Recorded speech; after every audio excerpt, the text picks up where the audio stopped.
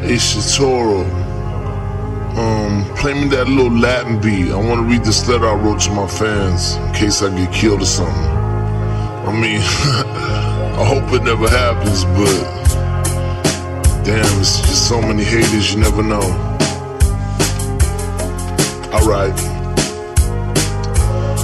As I read this letter, and as you listen, I know right now I'm either dead or in prison.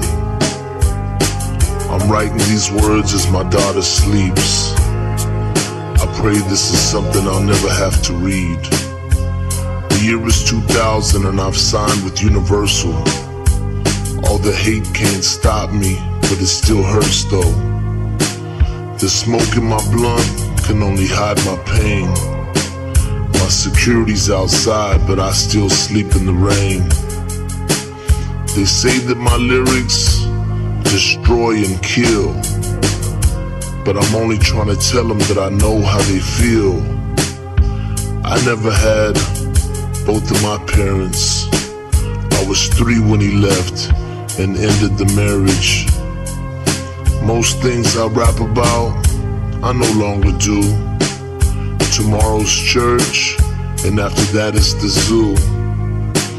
Diamonds and cars don't make a man happy. Your jewels in life are your friends and family. The more money I make, the more problems appear. I feel my enemies closing in, getting near. Inspired by jealousy, they wish me the worst. I've shook the hands of men that want me stiff in a hearse. But everything I do is so that one day our kids can see their own kind in a positive way. Although I'm no angel, in God I do trust. I'd like to take a second to tell you about us. Rashid's from Philadelphia, Lil G's from Honduras. I was raised with my abuela in a place called Falfurrias. But we're all the same race, and that racist player. I've held 2 jobs, ditch digger and bricklayer. Now I see a sign as I lay in the chalk. Heaven 7 million miles. Lord, don't make me walk.